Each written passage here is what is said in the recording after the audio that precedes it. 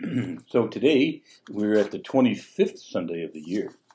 And it's a parable that surprises a lot of people because it seems that Jesus is praising the work of a thief. And he's doing no such thing, but he speaks, ironically. We'll see that when we get there. But I'd like to take this gospel in two parts. First of all, there's the analysis of a sinner, and then there is the advice to the saints. All right. In looking at the analysis of the sinner, we look first to there's the delusion of the sinner. It says here in the text, Jesus said to his disciples, "A rich man had a steward." Now this is important because we are often forgetful that we own nothing vis-a-vis God. I might have property, you might have property that's yours vis-a-vis me or you, but at the end of the day, before God, it's all his. And we're simply stewards. Now, the difference between an owner and a steward is the owner, in a certain sense, can do what he wants with what he owns. But a steward is expected to take care of the thing or property or what have you in a way that would please the master, or the owner, I should say, and then would maybe even help advance the cause of the owner. Now, we are, as I say, vis-a-vis God, we are stewards. So our job is to use the things he's entrusted to us to advance the kingdom in our own soul and heart, and also the souls and hearts of people we know and love, indeed the whole world. So we see that if we think that we own things, we're deluded. There's a delusion upon us that people are forgetful that God is the rightful owner. Here's some scriptures, if you want them. Psalm 24, "The earth is the Lord's, and the fullness thereof, the world and all that dwell therein." So again, God owns everything. It's all his, the entire earth and all that's in it and all who are in it, including you and me. There's a lot of, this shrill stuff today, like my body, my choice, it isn't your body. It's not my body. It's the Lord. So it says you have been, 1 Corinthians chapter 6, you have been purchased and at a price. So glorify God in your bodies. So again, that's in 1 Corinthians 6 and verse 19 and following. So, forgetful though of the fact that we are more the stewards than the owners of things, we ought to remember always that we're going to have to account to the Lord, and we'll see that in a moment, and that we ought to be using things in a way that pleases him. Now, we see next, so the delusion of the sinner, who could be us. This is not just some historical figure in a parable, but this could be us, the sinner. We're very quickly forgetful that everything we have, including our bodies, belongs to God. And all right, otherwise we're deluded. So there's the delusion of the sinner. Then comes the dissipation of the sinner. It says, now this steward was reported to his master for squandering his property. Now, in this aspect, he's squandering, or that is to say, dissipating, diminishing the property of the owner. So this is what we see, again, not just about some figure in a parable 2,000 years ago, but we too can dissipate the things that God has given us, the things of the world, our time, our talent, our treasures, and so on, all the gifts we have, like of speech and so on. So, for example, in greed, we hoard things that God gave us really for the purpose of helping others, starting, of course, with family, children, and so on, but not ending there. We ought to do the best we can to help the needy and the poor. And so the Lord intends for our excesses, to go to the poor, the needy, the sick or the suffering, all right? This is not just about money, it's about time, it's about talent, it's about other gifts. For example, the gift of speech, when we, God gave us the gift of speech to speak truth to one another, but when we gossip or lie or curse, we're misusing the gift of speech, we're dissipating or squandering the kingdom, okay? Causing harm to the kingdom of God. In laziness, we misuse the gift of our time and, again, our talents that God gave us for some help in building up the kingdom, starting with our own soul and heart, all right? Just frankly, all sin is an abuse of the freedom that God gave us, right? So what we want to see is that this is the dissipation of the sinner, all right? Now, we see in the delusion of the sinner, he thinks it all belongs to him. He doesn't, okay? We see the dissipation of the sinner, and then the third thing I would just want to say before we move on to the advice to the saints is the death of the sinner. So the master summons the steward and says, "What's this I hear about you? Prepare a full account of your stewardship, because you can no longer be my steward." Now again, this is where the Lord says to us, look, there's going to be a day when you die, and you can't be my steward anymore. You have to now come and render an account for what you've done with the gifts I put in your care, including your very life, your gifts, your time, your talent, all the other things that I've given you, everything from your speech to your strength to, well, again, your intellect, your will, your mind, your heart, and so on. So he summons him. Now, St. Paul says to us, again, we must all appear before the judgment seat of Christ, and we must render an account for what we have done in the body, whether good or ill. Whether good or ill. So with that in mind, we have this summons to recall that we're going to die and have to render an account in the judgment seat. So St. Paul says, because of that, whether we're at home or away, we make it our aim to please him. All right? So again, we need to know that one day our stewardship will come to an end, and hopefully we'll be able to render a good account. But again, in terms of describing the sinner, we'll see that unfortunately he'll have a lot of dissipation he'll have to report to. All right? So there's another scene of this in the book of Revelation, the 20th chapter. It says, the books were opened.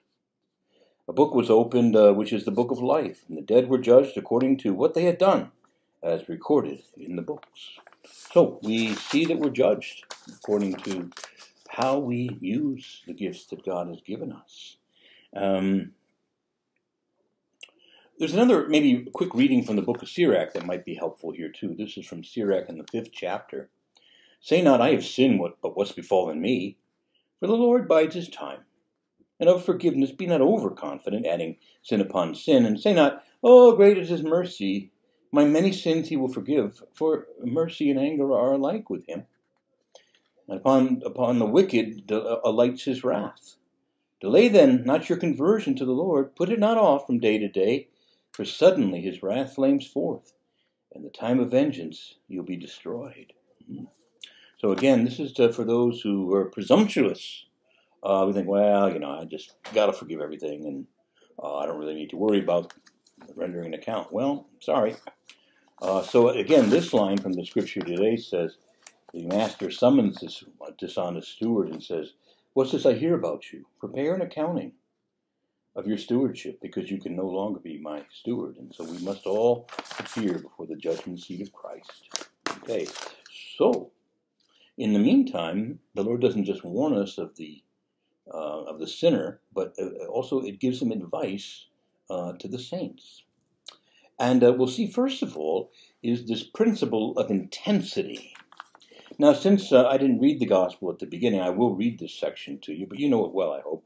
The steward said to himself after he was told, you'll have to render account, what shall I do now that my master is taking the position of steward away from me? What shall I do? I'm not strong enough to dig ditches. I'm ashamed to beg. I know what I will do, so that when I'm removed from the stewardship, they may welcome me into their homes. So he called his master's debtors in one by one. And to the first he said, how much do you owe my master? He replied, 100 measures of olive oil. He said to him, here is your promissory note. Sit down and quickly write one for 50. Then to another the steward said, how much do you owe? He said, 100 cords of wheat. And the steward said to him, here's your promissory note. Write one down for 80. And the master then commended this dishonest steward for acting shrewdly. For the children of this world are more shrewd in dealing with their own generation than are the children of the light. Now, again, the Lord is not telling this story to praise the guy for being a thief, but rather it's the principle of intensity that the Lord is speaking to. And he speaks quite ironically. It's just dripping with irony. He says how the children of this world are more shrewd in dealing with their own than are the children of light. Mm. And how true that can be. You know, the wicked are dedicated. They work hard at spreading the wickedness. It's quite an industry, we might say.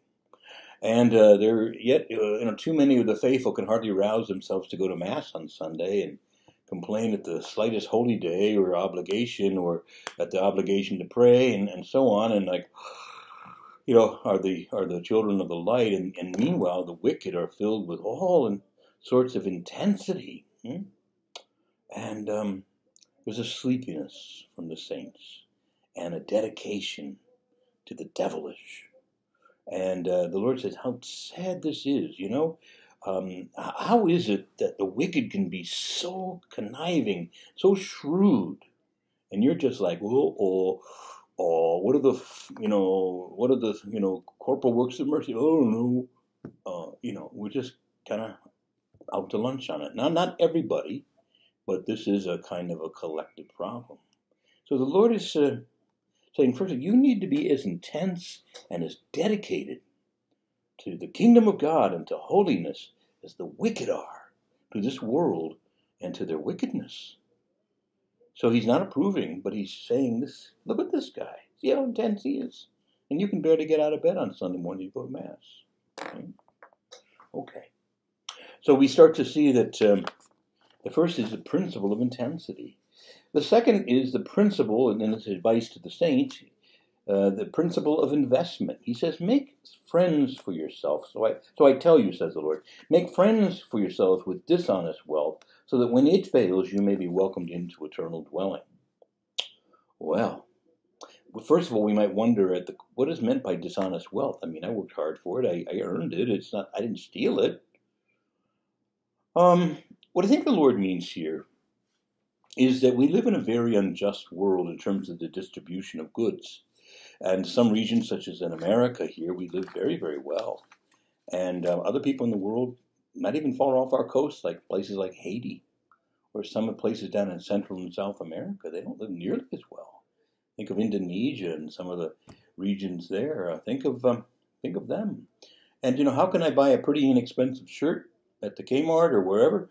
Well, probably because a kid in a sweatshop in Indonesia is getting $1 or $2 a day. Now, I can't change that. You can't change that. I'm not talking about some new big government program. I'm talking about just the Lord is saying, you ought to befriend the poor. And you're smart if you do it. It's like investing. Principle of investment, because you put money in their hands, or not just money, but your time, your talent. You care for them. And they have no way of repaying you, so they just commit it to God. And you store up treasure for yourselves in heaven, says the Lord. And so that on the day of the judgment, it says, make friends for yourself with your dishonest wealth. So the Lord is pointing out there's a kind of an injustice. Not that we're personally responsible for it or really can do much about it.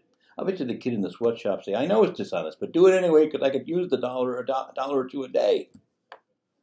But I'm not here to say, but it's dishonest in the sense that there's such inequality in the world. So remember the poor. And you may not be able to send money to the poor guy in Indonesia, but you can remember the poor who are nearby, All right. So this is a certain sense of why he calls it dishonest wealth. But he also goes on to say that so that when your wealth fails you, and it will, none of us can buy our way out of death. We might be able to postpone it a little, but we can't really buy our way out of it, and we can't take it with us. So make friends through your use of your wealth, so that when it fails you, they, namely the poor you've helped, the needy, not just strangers, but maybe some of your family and friends, they will welcome you into eternal dwellings.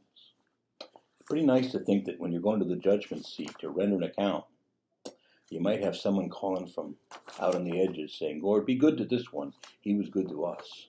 That's not a bad testament on your behalf when you go to the judgment seat. And the Lord hears the cry of the poor. So the Lord's saying, be smart. Be smart with how you use the gifts I've given you. Not just your money, but your strength. Every now and again, like I've lost a lot of physical strength in my 60s. In a way I never dreamt of. I now depend on younger people to really move tables and chairs and things that I can do a little bit of, but I don't have the strength. I can't climb high ladders anymore. I'm too unstable, I don't mean to sound older than I am, but I just know as I get older, I really need the strength of younger people to help. And thanks be to God, some of them have it, like I used to. So things like your strength, your health, use obviously your money and your time, your talents. Maybe you can't give a lot of money, but you can assist somebody by tutoring or etc. Working in some capacity to help others, whether in the parish or in some other organization. So, principle of investment is, use your money wisely. Use your time, your talent, your treasure, the gifts I've given you. Use it wisely, and in so doing, you'll store up treasure in heaven, which will be waiting for you. Because all the rest of the stuff, these trinkets you're going to leave behind. Of course, it's not money waiting for us in heaven, but it's, as the book of Revelation says, let the dead rest from their labors, for their good deeds go with them. Somebody says, you can't take it with you. Well, but you can send it on ahead. Which is to say that in giving, ironically, the way we keep something unto eternal life is by dispensing or dispersing it, you see. So we see then there's this advice to the sinners. First of all, the principle of intensity, then the principle of investment. The next thing that we see here is the principle of increase. So the Lord says, look, if you're trustworthy in a small matter, like, say, money or how you use the gifts I've already given you, if you're trustworthy in a small matter, you'll also be trustworthy in great ones. And the person who is dishonest in small matters is also dishonest in great ones. If, therefore, you're not trustworthy with dishonest wealth, who will trust you with true wealth? And if you are not trustworthy in what belongs to another, who will give you what is yours? See? Who will give you what is yours? So, again, basically the Lord is saying, now look, if I can trust you to make good use of the gifts I've given you, I can trust you with bigger things, bigger things than either money or all these other things, but bigger things like, bigger tasks, bigger things that gifts like wisdom, counsel, understanding, knowledge, deliverance from some of the things. I have to permit some troubles in your life to keep you humble, but maybe if I start to see you're living more humbly, I can trust you with greater things, greater health, and so on. So you see, the Lord is saying, I won't be outdone in generosity. You be generous to others, and I'll be even more generous to you, because I can trust you with my gifts. We finally come to the principle of indivisibility. Comes this final warning. He says, no servant can serve two masters. Either they'll hate the one and love the other, or be devoted to the one and despise the other. But we keep trying to disprove this. We think we can serve both the world and God. And the Lord's saying, not really, no. Now look, the Lord knows you and I, we need a job, we need some things to, sustain us. And but what he's talking about here is that, again, when you start to turn all your attention and time to worldly things, and toys and trinkets of this world, it's a bad deal. And you end up serving it and making compromises and doing all these things because you have, quote, too much to lose, too many assets, too many things are on the table if you don't go along with the world's demands. And even the things you already own, now I need service or maintenance on it. I need insurance, there's all these kinds of things, I've been a pastor for many years now, and I can tell you these beautiful church buildings are very expensive to maintain. And they're beautiful, and I'm glad we have them, but, you got to repair the roofs, you got to have the insurance, you got to make sure that the maintenance is done, and on I could go, and thanks be to God, I've got a good staff. But I will tell you that these things do eat up a lot of time if you're not careful, if I'm not careful. And so the Lord says, you think you can go ahead and take care of all that stuff, and you're still going to have time left over for me. But you know how it works. Oh, Lord, I've been so busy today. In other words, read between the lines, running after the things of this world and taking care of them, that I just didn't have time to pray. I'm just too tired. Things, small things like that, and bigger things besides, where people make real compromises with evil to get ahead in the world, or they remain silent when they should speak out against error and sin, and that's much bigger. And so again, these are things that we want to keep in mind, that the indivisibility, ultimately our hearts are going to either serve the world or the Lord. And although the Lord knows we need some truck in this world to get through and get some resources to live, at the end of the day, not so much that we deny something far more important, which is the fact that we really want to serve Him. And if getting a job and raising a family and praying for some of their creature need comforts and needs is part of His will for you, good. But if that's what you become dedicated to, you and I, we quickly lose our way. So He's warning us. So some advice to the saints, all right? And just to review what they were, again, we see that there was a principle of intensity, to be as shrewd and, in dealing with the things of this world as the wicked are. As shrewd as dealing with our spiritual life as the wicked are with the sinfulness and the things of this world, all right? They know how to get what they want, and they know how to kind of push their wickedness on others, and they're very dedicated. So, principle of intensity, the principle of investment. So look, make use of the gifts I've already given you, and if I can trust you with smaller things, I'll give you greater things. But if you're not even using well the gifts I've already given you, why should I entrust you with more? Many of you are parents, or we've all certainly been children, but it wouldn't make sense after a while for a parent to give money to an adult child who was a ne'er-do-well. He'd probably just take it and spend it on something not helpful. And so again, there comes a moment when, if you can't even use what I've already given you or you misuse it, I can't trust you with things like wealth. So I won't give it. So that's how we sometimes are before God. We really can't trust us. And I gave you the gift of speech, but look how you misuse it. You say, praise the Lord one day, and the next day you're cursing people made in His image, says the book of James. So there's also then the principle of increase. Again, the Lord says, again, I need to know that I want you to be wise, to have good investment, use your gifts for the gifts of others. The principle of increase, in other words, also, where the Lord will reward us with greater things if we've done well with lesser things.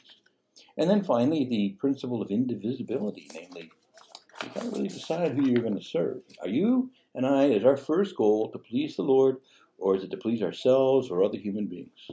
Now, be honest for a minute. As I must be. The answer isn't always the one we want it to be.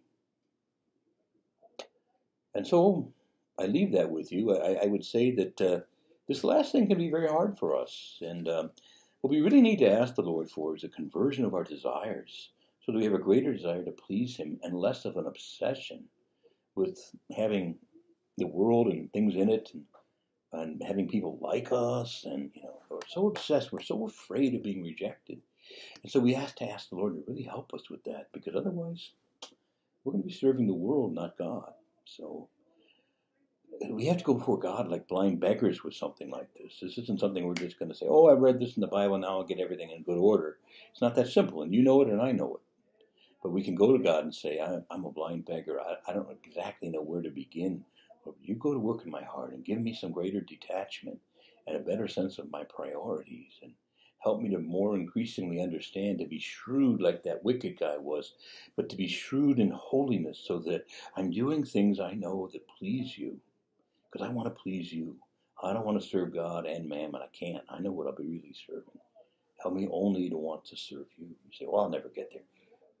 Many have. And I can just say that you and I, we ought to at least ask and go before Him like blind beggars. So today, we want to think on being faithful in a few things before becoming ruler of many. And the Lord gives us some good advice to the saints today. All right, God bless you, and we'll talk to you next week, I hope. God willing, and the creeks don't rise.